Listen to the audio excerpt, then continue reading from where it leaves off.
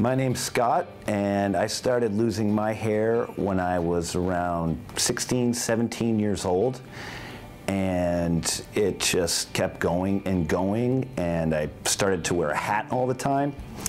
I would wear hats everywhere, you know, and taking the hat off was a big problem for me. I didn't even want to take it off at, you know, to do Pledge of Allegiance or during the national anthem, or I just wore a hat all the time. I would do jobs where I would be able to wear a hat. You know, I was a bartender.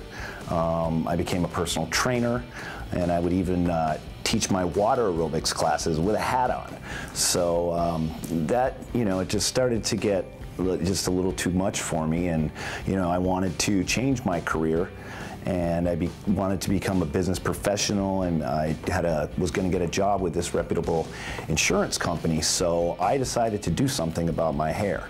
When I decided to get something done about my hair, I was concerned about certain things about it, you know, how it would look, how people would think about that, and you know, when I finally did, it was amazing, you know. People didn't even notice. It wasn't anything that anybody noticed about it. They basically just said, hey, you're not wearing a hat. Your hair looks great. One of the first things too, I was taking a shower for the first time, and it was amazing.